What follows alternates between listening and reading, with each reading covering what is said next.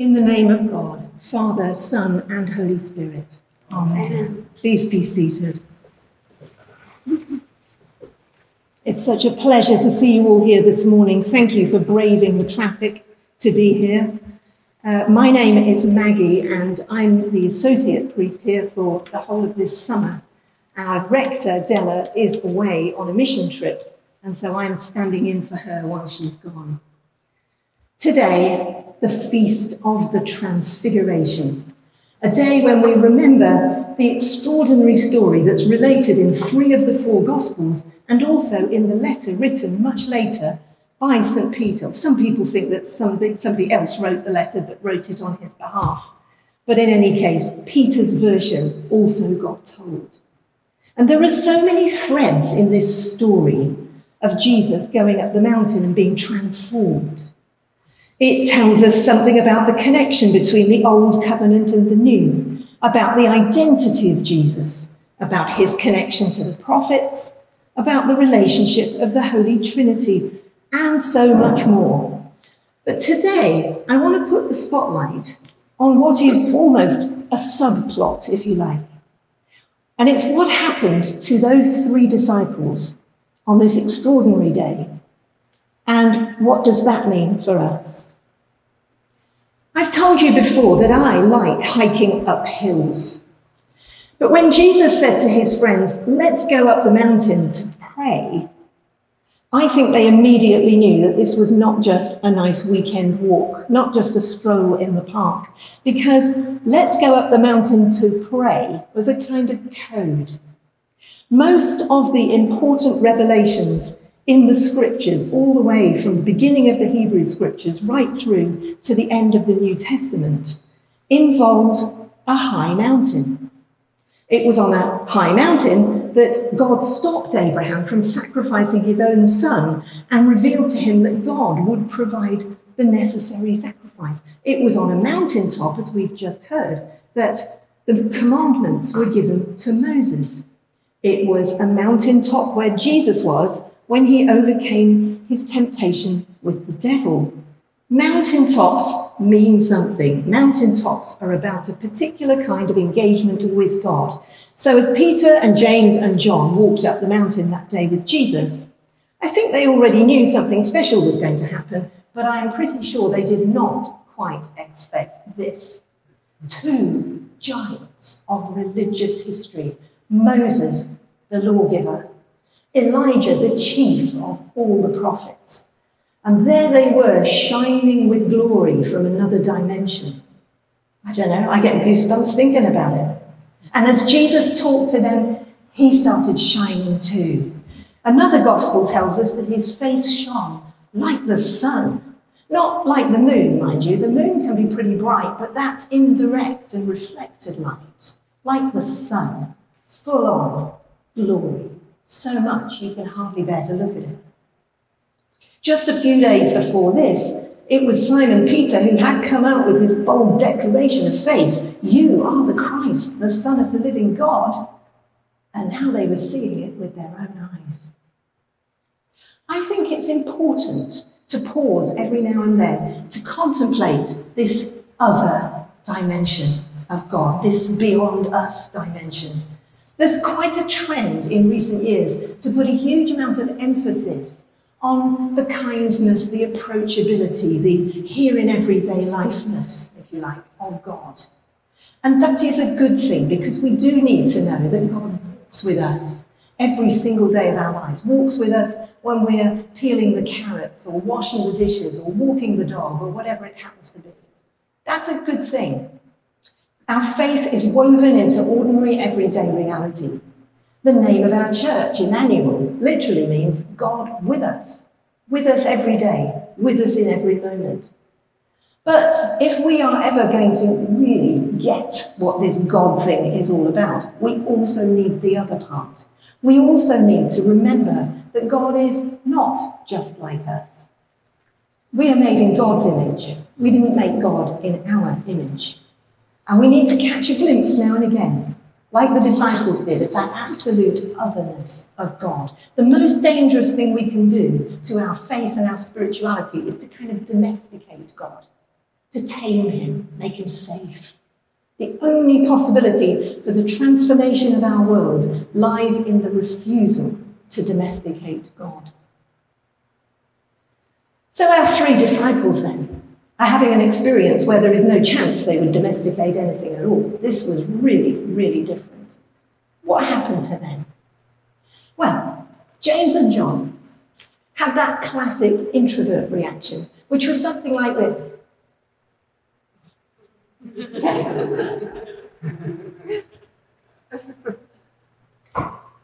Frozen to the spot, speechless, not a word to say. There are quite a few instances in the Bible narratives where people have this kind of reaction when they're faced with a revelation of God's glory. Think of Zechariah, who was rendered speechless for months after seeing an angel. Or in the book of Revelation, John on the island of Patmos saw Jesus in all his glory, shining, and he passed out and had to be revived. Matthew tells us a detail about the Transfiguration story that Luke actually misses out. That when the disciples heard God speak at the end of this little story, they fell face down on the ground, terrified.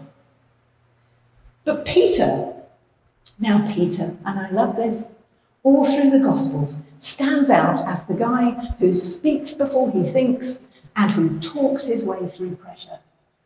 Jesus walks on the water and he goes, "Me too, Lord, I'm coming. Or Jesus miraculously appears on a beach after he is dead and he's cooking breakfast. Peter's out the boat in an instant, running to be with him. "Me, Lord, yes, pick me. An educationalist would probably say that his learning style is externalized.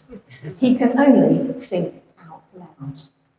And up here on the mountain, in the silence and the glory, Peter starts talking, irrationally, trying to make sense of something that makes no sense at all. "Shall we make you a tent to sit in, Lord?" he goes. "Shall we make you a tent? In fact, 3, one for Moses, one for you, one for Elijah." And as Luke said, he didn't know what he was saying. He was just talking because he didn't know what to say. So there we have them, 2 disciples standing there in stunned silence, and one who can't stop talking. And then the cloud comes down, and God speaks to all 3 of them and says the same thing. "This is my son. Listen to him."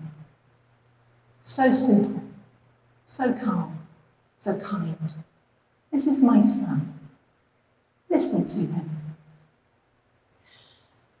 I like this idea that when we come into the presence of God, goosebumps and discombobulating as that can be, we don't actually have to do anything, or be anything, or think anything. We can just forget about ourselves and listen to him. And I think there might be something in this that relates to our worship here, Sunday by Sunday. As we meet, we have undeniably a form of worship that is crammed with words. We are Episcopalians, and that's what we do. Words, and lots of them. Some of them we sing. We do so beautifully with the aid of our incredible choir. Some of them we say. Some of them are said by one voice, some of them are said by all of us together. And we have so many words, we have to have books to follow along, because who could memorize all of that lot? But in the middle of all of those words, where are the moments where we can listen? Just think about that for a moment.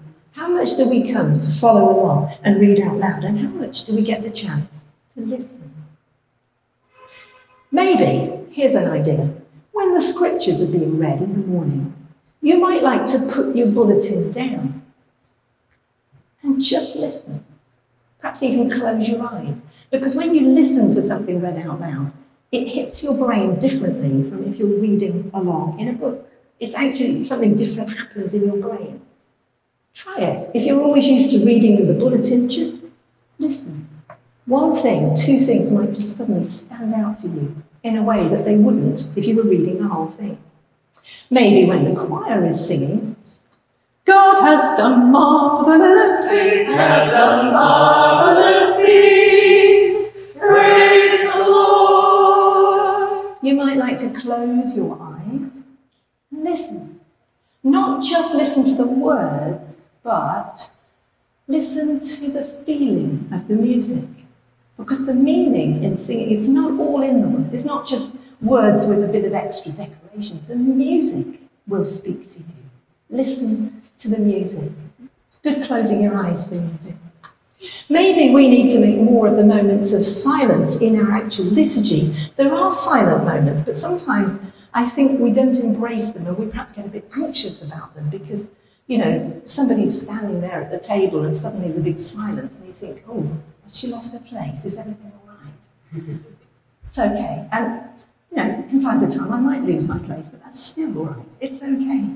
We have these moments of silence and they're deliberate. Like we break the bread and we just stop. That is a moment to stand and look and think, this is God's love for me, writ large. Just drink it in. How much God loves you. And you get seconds just to think of nothing but that.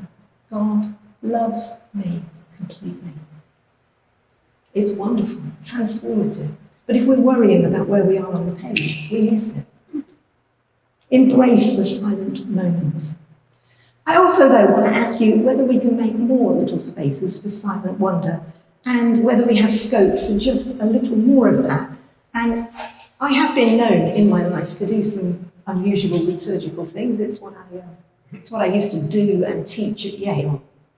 And one of the things that I've done there and in a few other places is to build a cairn. Now, you may or may not know what a cairn is, but a cairn is, you might have seen one of those on the cliff wall, perhaps, if you've been out there lately. There are a few. They're little piles of rock. They look a little bit like this, only bigger.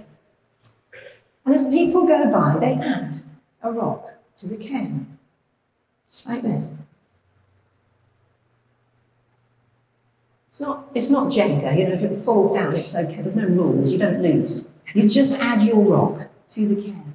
And when you do, what does it mean to add a rock to a cairn? It might mean, I'm here too. It might be a message to all the other travellers. You've been here, and so have I, and we're in this together.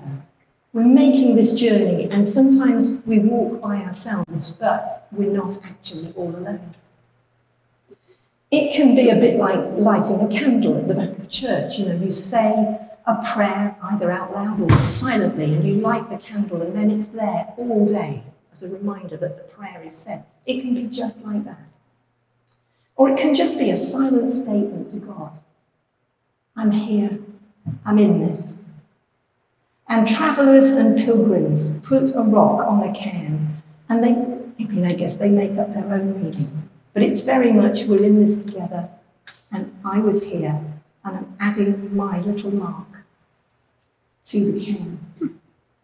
And over time, of course, the cairn grows and grows, and if you walk the same path several times, you might add a rock quite a few times, and you'll also notice that it was bigger than last time you came. Today, and over the coming weeks, I'm going to invite you to stop down here, perhaps on your way up to communion or on your way back, or perhaps as you come to church or as you leave. There is a cairn, and it's going to be there for the whole month of August. And I invite you to pick up a rock from the basket and add it to the cairn. It can get as big as it likes. If it shuffles around a bit, that's fine, don't worry about it. Just add your rock and make it mean what you want it to mean. And we will see this little pile of stones grow as a symbol that we're a community, that we pray, that we're in the presence of God, and we're in this together. Transfiguration, then. It's an encounter with God that leaves us not quite knowing what to do, not quite knowing what to say. And if you are the kind of person who thinks out loud, the world needs you. The world needs extroverts whose natural inclination is to get involved and connect with people and get the job done. But every now and then, take a moment to stop in God's presence. Stop talking, stop planning, stop organising, stop getting things done, just for a moment. and listen. And if you're the other kind of person, a contemplative, and your brain freezes up in the presence of glory, well, the world needs you too. The world needs those of us who are scholarly and inventive and creative and ponder the deep meanings of things. But pausing in God's presence, you don't have to be wise or clever. You don't need to know the right answers. You don't have to say or think or do anything at all. Just for a moment. Listen. Amen.